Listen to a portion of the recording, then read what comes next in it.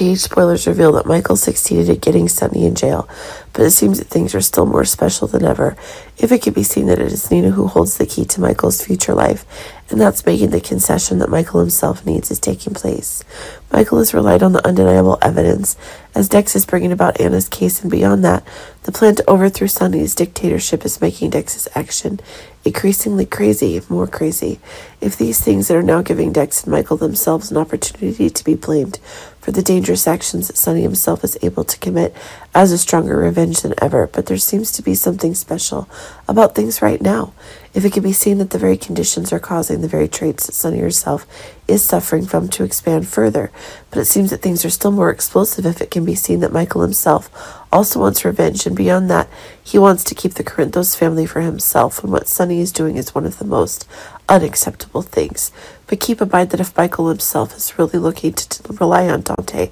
to be able to perform those actions, it's Nina who's pinning the faces of Dante and Michael to her goal, if it is the things that affect her. Sonny is driving mad, and of course the hatred Nina herself has for Michael and Carly is growing more than ever. But over the next few days, we'll see Drew release a crazy piece of information that is Willow's love story. Indeed, Drew announced that only Nina could bring new advantages to Willow through a marrow donation program, but it seems that what Nina is wanting is something that can ensure Sonny's interests in the most comprehensive way.